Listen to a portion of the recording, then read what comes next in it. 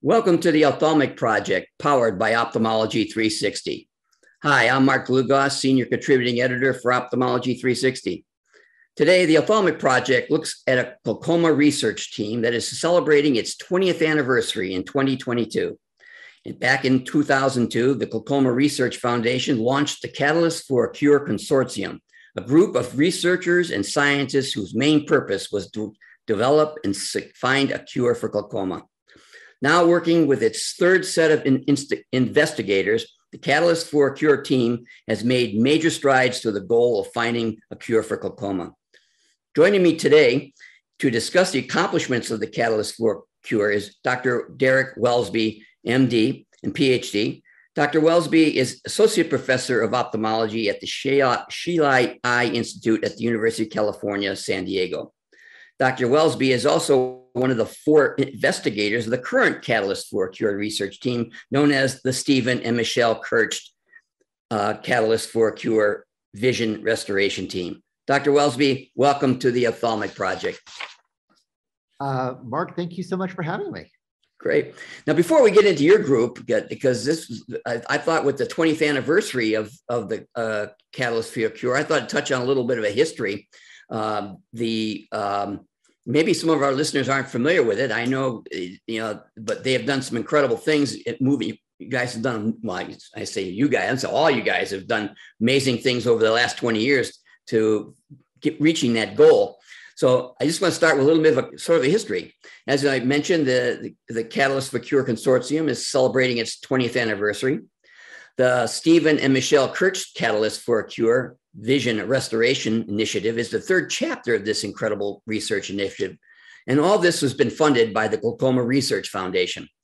Before we talk about the research being conducted by Dr. Welsby and his team, I want to provide our listeners with some background on the Catalyst for Cure, where it started and how the consortium has progressed to where it is today. Back in 2002, the Glaucoma Research Foundation initiated its first Catalyst for a Cure consortium. The consortium consisted of 4 principal investigators and their laboratories working together to accelerate the pace of scientific discoveries that would produce a cure for glaucoma. The concept for the Catalyst for a Cure was totally different from the typical research models, which researchers and scientists work independently to compete for grant money. The Catalyst for the Cure consortiums do their research in collaboration, building on the strengths of each investigator in the group.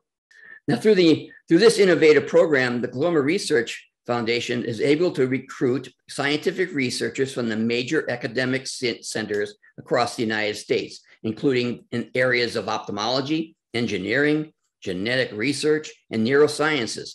This collaborative approach has attracted many scientists who have not conducted research in glaucoma in the past to jump in and accelerate and bring their efforts to accelerate the cure for glaucoma. Now, the first group became known as just the Catalyst for a Cure Neuroprotection. This goal of this group was basically to change the conventional understanding of glaucoma as an eye disease to a new understanding of glaucoma as a neurodegenerative disease. The first researchers were David G. Calkins, PhD of Vanderbilt Eye Institute. And also, just to a note, Dr. Calkins is being honored with the President's Award at this year's Glaucoma Research's Glaucoma 360 meeting. His other colleagues were Philip Horner, PhD of Houston Methodist in Houston, and Nicholas Marsh Armstrong, PhD of the University of California, Davis, and Monica Vetter, PhD of the University of Utah, Salt Lake City. Now, I'm going to ask you a question, Dr. Welsby. Can you provide some background as to what this first research group set out to do and what they are able to accomplish? Sure. I suspect that the listeners are probably from a diverse set of backgrounds. Some people may be familiar with ophthalmology terms and other people may not be. So if it's okay, I might just take a second to give a little bit of background on glaucoma.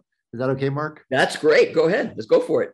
So, inside of each eye, there's a retina, the part of the eye that's responsible for taking light and turning it into visual information.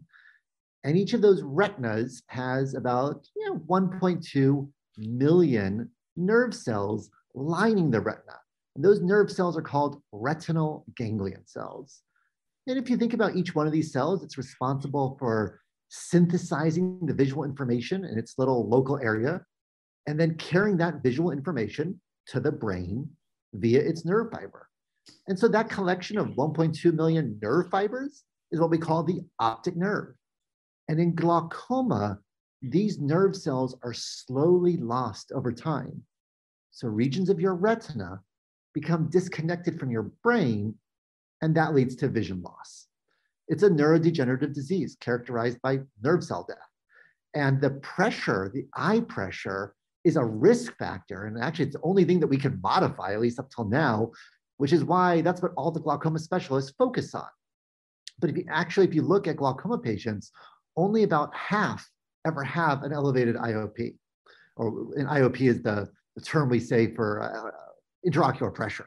So the question was, back in 2002, when the first CFC team started, is why are these cells degenerating? And what is the role of eye pressure? Fortunately, there were mouse models of glaucoma. One of them was called the DBA2J mouse model, and another was a model where you induce glaucoma that was developed by the CFC team and developed independently by others, including my former mentor, Harry Quigley. So the CFC team studied these various mouse models, and they showed really three things. The first was that glaucoma follows a stepwise progression. And what I mean by that is, first, you have those retinal ganglion cell nerve fibers, and the word we use for that are axons, and that these start to become dysfunctional and sick. Then the next step is that these axons or nerve fibers degenerate, leaving a disconnected cell in the retina. And finally, that disconnected cell, not being useful anymore, undergoes cell death.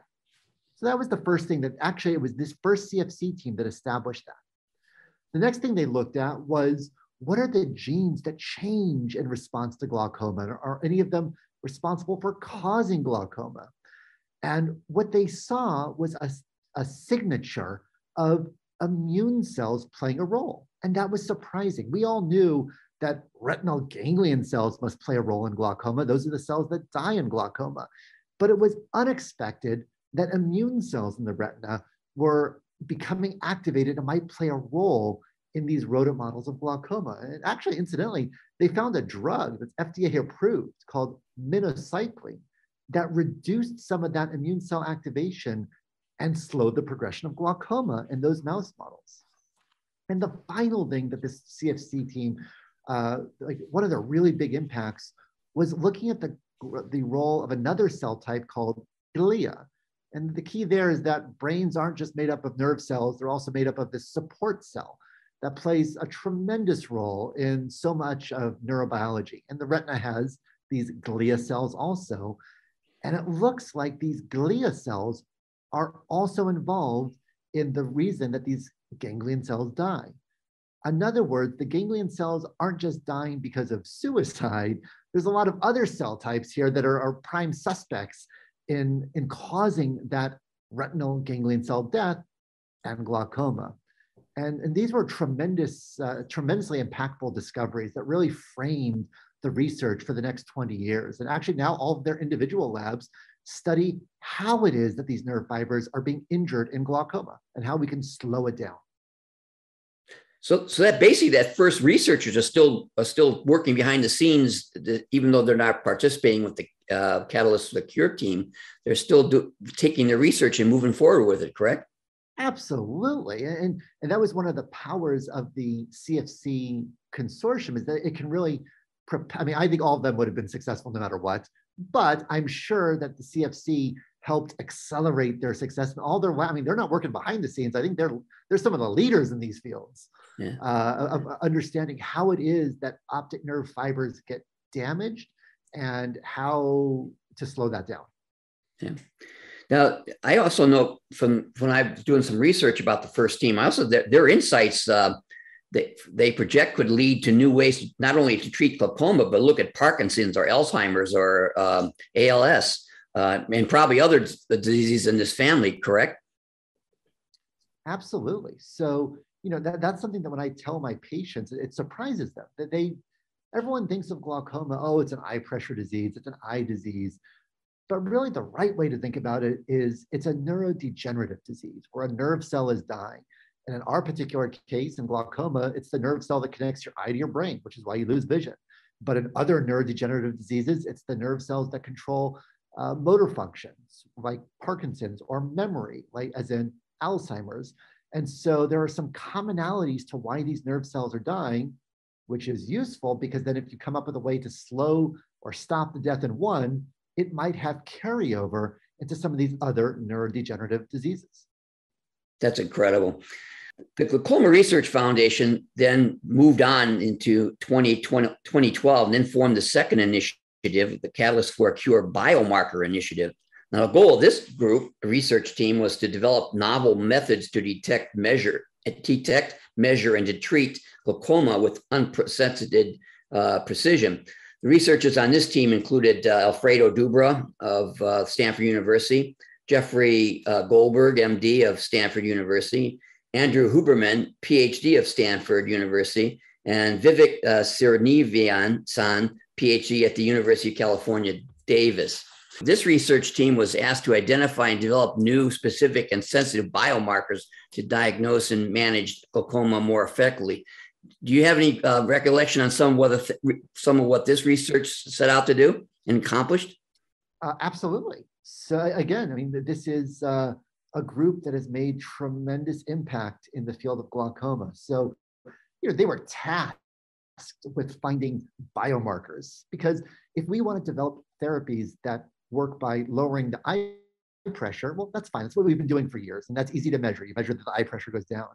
But if you want to measure if you have a therapy that's successful that doesn't work by lowering eye pressure, you need some way of doing that. And these biomarkers would make that extremely, would facilitate that process.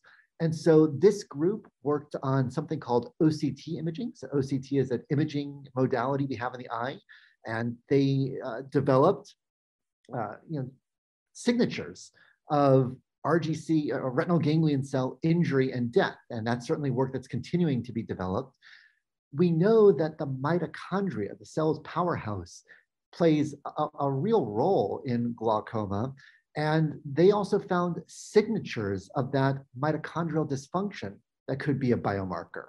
And indeed, there are clinical trials right now in the world happening to try that have the potential to restore some of that mitochondrial dysfunction and impact glaucoma. But here's the interesting thing I think about the second Catalyst for a Cure team. If you bring 4 really smart people together, you can get innovations that are even outside of what they were tasked to do. So again, this was a group that was tasked with looking at biomarkers, but they made tremendous impact in other fields. For instance, they were the first, members of this group were the first to show that you could actually transplant retinal ganglion cells, put retinal ganglion cells back into a retina that's missing them to try to restore function. This group showed that you could give visual and electrical stimulation of the retina, and that could potentially have some regenerative effect on the retina. And that's an easy thing to do. So again, there's clinical trials to evaluate that. Another thing that this group did was some of the early work on understanding that not all retinal ganglion cells are the same. I told you before, there's this 1.2 million that just line your retina.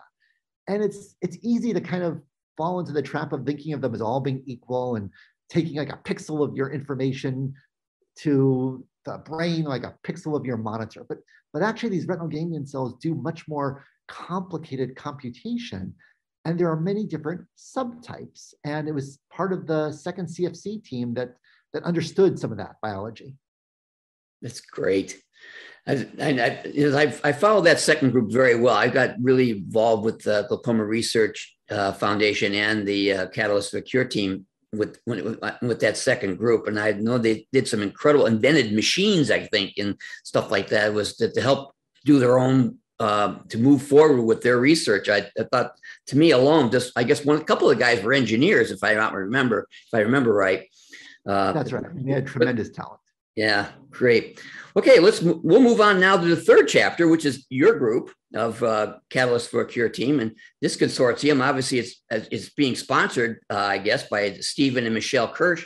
And they have got the title for the Catalyst for Cure team as the Vision Restoration Initiative. And your group was launched in 2019. So before we go anywhere, what your group are doing, let's talk about your team. Who's on the team? What are the backgrounds? What are the disciplines to bring to the whole team? And also, what are each of the respective labs focusing on? So there are four of us, and in no particular order, we have Shin Dewan. He's a scientist at UC San Francisco and an expert on retinal physiology, the retinal ganglion cell subtypes that we just discussed, and the regeneration of those nerve fibers, or what we call axons. Second is Ana Latorre. She's a scientist at UC Davis, and she's an expert in retinal development and stem cell technology. Third is Young Hu, a scientist at Stanford, who's an expert in genetic engineering and animal models of glaucoma. And then the fourth member is myself. I'm a physician scientist at UCSD, so I see patients, operate, and have a lab that works on neuroprotection and high throughput genetic screening. And we'll talk about some of that probably in the next few minutes. Great. So basically, what are the goals and objectives that have been set out for you as the Vision Restoration team?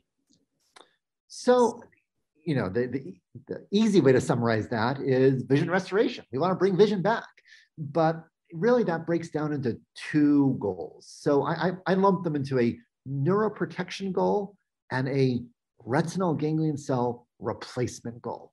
So let me talk about each of those. So for neuroprotection, like how does that fit under vision restoration? It sounds like it's just protecting what you got, but as I mentioned earlier, like that first CFC team found that glaucoma is characterized at its very early stages by dysfunction or sickness of those retinal ganglion cell nerve fibers.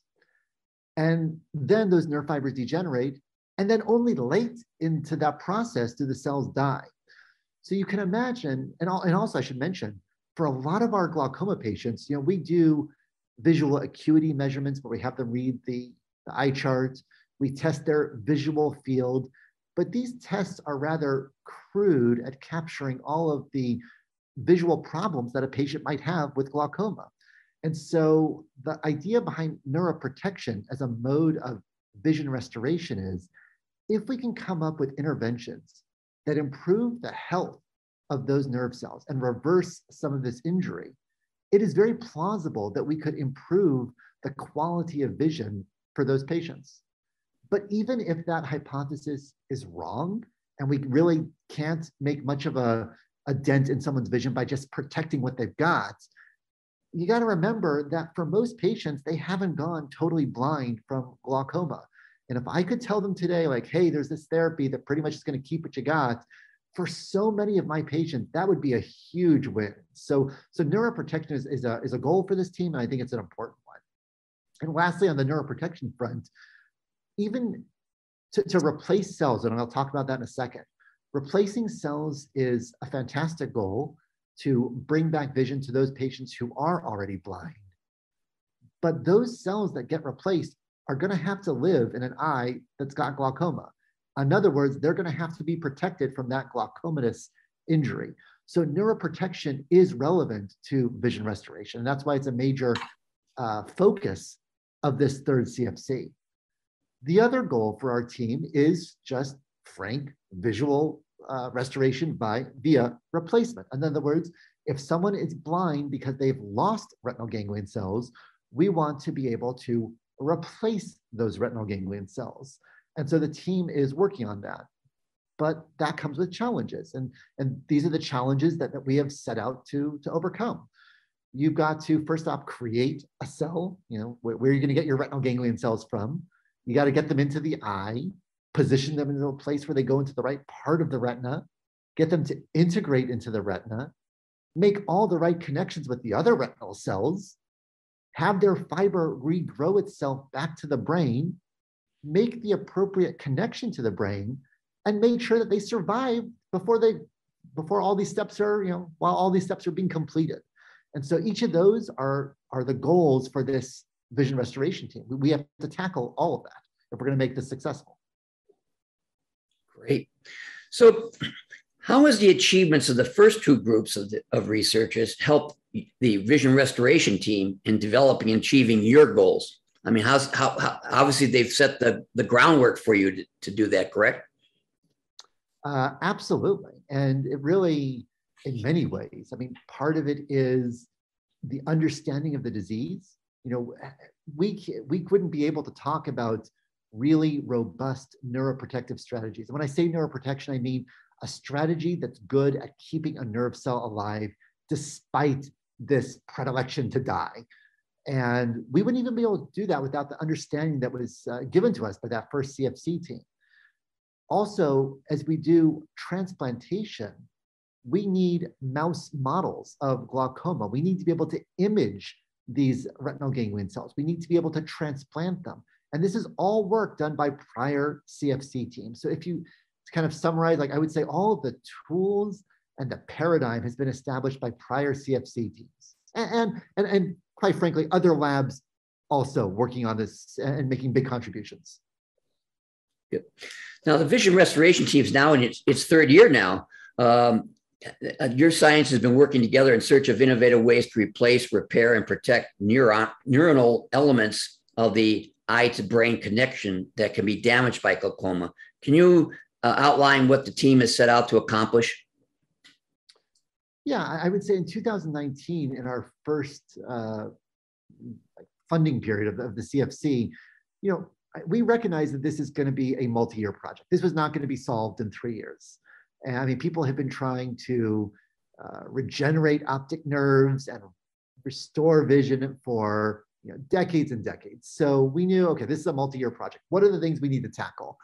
And one of the most important ones was that these cells that were being injected to try to replace the lost retinal ganglion cells were dying. And the ones that were remaining in the eye after transplantation, they weren't forming the appropriate connections. So we needed cells that we had to improve their potential to survive and to improve their potential to form connections. We needed to be able to image these cells, and we also needed large animal models. That up until this point, everything's been happening in rodents, which is extremely useful, but at some point we needed to move to large animals. So we wanted a large animal, and by that I mean a non-human primate or a monkey model of glaucoma that we could test transplantation and neuroprotection in. So we set out to do those things in the first 3 years, and it went pretty well. Good. Yeah, I noticed that last year your team made a lot of dramatic progress of its some of it in its goals, and you've been able to develop therapies to transplant new retinal ganglion cells, and also the team is exploring ways to preserve and enhance the eye's neurological connections. Can you explain what the team has been able to accomplish on both these areas combined, especially the transplant? I think you explained the other ones with the neurological connections, but what's been doing on with the therapies to connect new retinal ganglion cells? Yeah. So again, remember, we're moving towards trying to replace lost retinal ganglion cells with new ones. So where are those new ones going to come from? Well, they're probably going to come from stem cells. Because we can take a patient's blood, from the blood or skin, we can make stem cells. And from those stem cells, we can turn them into retinal ganglion cells. So they would be matched to a given patient. And then the idea is to inject them into the eye in some clever way that gets them to integrate, replace the lost ones, and restore vision. That's the big goal here. So we realized, as I mentioned earlier, that when you make these cells, they're not particularly robust. It's very easy for them to die. And actually, it's probably not a coincidence, right? It's why in any kind of optic neuropathy like glaucoma, if you injure the nerve fiber of these cells, it's very easy to get them to die. So we needed a way of making these cells more robust, less likely to die. And that kind of a therapy would be useful for these transplanted cells. But as mentioned before, we have this two-prong attack. It would be useful for your natural retinal ganglion cells to prevent them from dying. So how did we go about that? Well, we started with human retinal ganglion cells, working with a colleague of mine here at the Shiley Eye Center. That's Dr. Carl Wallen. We were able to make human retinal ganglion cells from a patient here. And in past, we have done something called perturbative genetic screening or functional genomic screening. And all that means is we take a somewhat unbiased approach to finding answers. In other words, we get some sort of retinal ganglion cell and we say, I don't know what the best way to keep the cell alive is. So what we're going to do is just march through the genome, one gene at a time, and turn each gene down or off. And then we measure, did that make the cell more robust? Did it make it more healthy, less likely to die? And we've done screens like that using mouse retinal ganglion cells. And we had found a gene called DLK that when we inhibit DLK, it is profoundly protective to retinal ganglion cells. And that's great news because that means that that's an avenue for neuroprotection for those patients who still have retinal ganglion cells. And then that's being developed right now. But one of the things that a colleague of mine, Trent Watkins, showed was that if we inhibit DLK, we can do a great job of keeping retinal ganglion cells alive, but it comes at a cost. And that cost is these cells don't regenerate their nerve fibers. And so that's unfortunate because that means if we want to do something like regeneration or replacement of retinal ganglion cells, those cells need to survive and regrow their nerve fibers to reconnect to the brain. We need to have both. So the screen that we set up with was to take human retinal ganglion cells and gene by gene, look for genes that would both give us survival and that would improve the regeneration of their fibers. And so we did this screen and we used artificial intelligence or machine learning to look for any single gene that might do both. And we found a set of genes we call them the GCK4 kinases. It's just 3 genes that are very related. And then we worked with Young Hu and Xin Dewan to show that exactly as the screen predicted. The screen is done on plastic, but working with Xin and Young, we showed that in animal models, when we inhibit these 3 genes, we improve the health of retinal ganglion cells. They're much less likely to die. And as opposed to stopping regeneration, we actually improved regeneration. And that's exactly what we were looking for. So then we worked with Ana Latorre and asked, well, is this true for stem cell-derived retinal ganglion cells in mouse and in what we were called organoids or stem cell-derived retinas in a dish? And what Anna showed was that if we added a drug that inhibited these genes, just like in our cells, just like in the mouse model, again, we improved survival and we improved their regeneration of the fiber. And why is this important?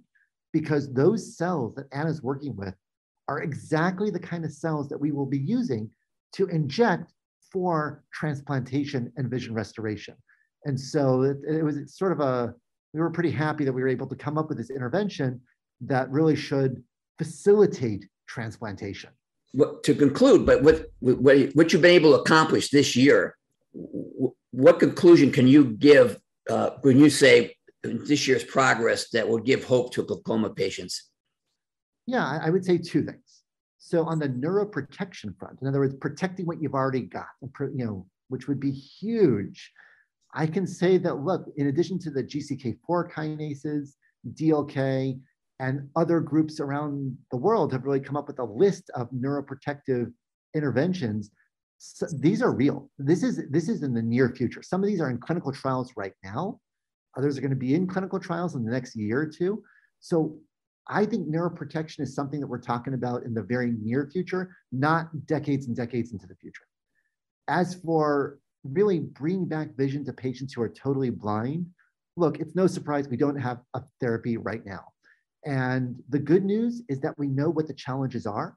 I think I listed many of them. We know there's a clear plan of attack.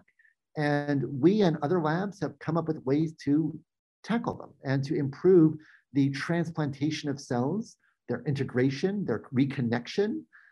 We know there's still significant work to be done, but this is clearly a surmountable challenge. Great. What's the catalyst for Cure's vision restoration? Since you've achieved what you have, what direction does the team go moving forward? So on the neuroprotection front, if you think about most diseases in medicine, they aren't treated best with a single intervention, whether it be HIV, cancers, diabetes. Really, there aren't too many examples of single drugs cure everything. It's usually a combination of strategies. So one of the things we're doing now is trying to leverage these neuroprotective strategies, each of their pros, to come up with something that's collectively better than the sum of its parts. In other words, some multi-pronged neuroprotective strategy. On the retinal ganglion cell transplantation front, one of the things we've noticed is that different subtypes of retinal ganglion cells, recall they're not all the same, some of these subtypes seem to be much better at surviving, much better at restoring connections. And so we are trying to leverage those properties to make a better candidate cell for transplantation. Now I got to ask, this is the $1 million question, I guess. With all that has been accomplished by not only the Catalyst for Cure consortiums, but the other research conducted outside of the Glaucoma Research Foundation, how realistically close are we from finding a cure for glaucoma? Right. So, I mean, I think a cure is a strong word. It sort of implies, oh, it's going to be this one pill you take once and the disease is gone. And, frankly, if I could guarantee my patients that I could turn glaucoma into a chronic disease where they never lose vision, I think most of them would be elated. So, I think that's where we are focused, is just making this a disease that is managed. And to some degree, it can be managed for many patients, but not for all. And we want this to be a disease that can be managed for all patients where they don't lose vision. So that means we need to have a therapy that's robustly neuroprotective. It's got to be safe, easy to deliver. And I think you're going to see neuroprotection in the near future. So I think it's really not a distant goal in my mind. This is in the 2020s. Great. I have to agree with you. I think most patients would be totally happy with just being able to continue having their sight and not, trying to find a cure, well, maybe hopefully in our lifetime, but if not, to at least be able, the intermediate goal would be to help prevent people from going blind. I think a lot of patients would be happy with that. So. And I would just add, Mark, that for those patients that are already blind, the idea that we can use stem cells and do gene editing and transplant, I mean, none of this was possible 10, 20 years ago. This is all recent development. So it's really taken something that was really an impossibility and made it a possibility. Granted, it's a hard challenge and there's a lot of challenges and we and others are working on it, but it's now conceivable how this could all happen. Now, you provided us a lot of information regarding the Catalyst for a Cure consortium. Is there anything we might have missed, or do you have any final thoughts you want to discuss about the consortium and the work done by the Glaucoma Research Foundation? Yeah, I think maybe the only thing we haven't really spoken too much about is the CFC mechanism and the Glaucoma Research Foundation. So, these types of consortia are rare. Most labs are sort of independent. And, of course, they have some collaborations, but they're kind of on their own. And this Catalyst for a Cure mechanism brings together people with very diverse talents and skill sets to solve a common problem. Like, for instance, my lab was very interested in high throughput genetic screening, but we weren't really working on the problem of transplantation. It was this CFC, or the Catalyst for a Cure mechanism, that brought us together to work on this. I think that kind of collaborative approach is really the key to solving problems. It's the direction that science is going to move towards. It's already starting to move that way. And the other thing I'll mention is part of this CFC, the Catalyst for a Cure, has been to pair these 4 labs with a scientific advisory board. And they don't get a lot of, we don't talk a lot about them, but in the background, there are these, really well-known labs that have lent their expertise, their reagents, their criticisms, their ideas to what we work on. And we've gotten better because of that. And so, really the funding, the collaboration, the scientific advisory board, the support of the Glaucoma Research Fund, all of this has been absolutely critical to making this successful. That's great. Before we stop, I'd like to talk about, glaucoma, the Catalyst for a Cure, and a lot of other things that the Glaucoma Research Foundation supports. They support a lot of programs that, especially to fight blindness and to find a cure for glaucoma.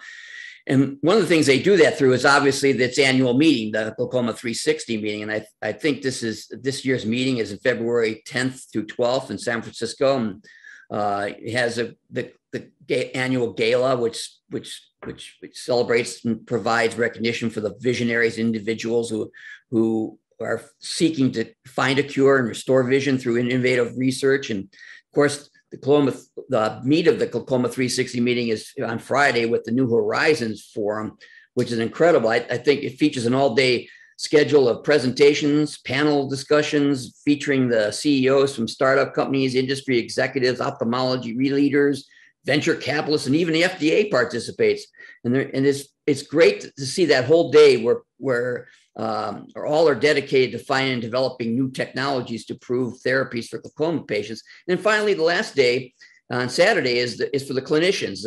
In the morning, it's the Glaucoma Symposium, which is for ophthalmologists, and the afternoon session for the Optometric Glaucoma Symposium, which gets down into some of the clinical science. It looks at the technologies and therapies from the past year or so and presented to the eye care professionals. I think if anybody, the listeners are interested, they can reach out or interested into the Glaucoma 360 meeting. They should go to the Glaucoma Researchers Foundation's website at www.glaucoma.org to find out more details.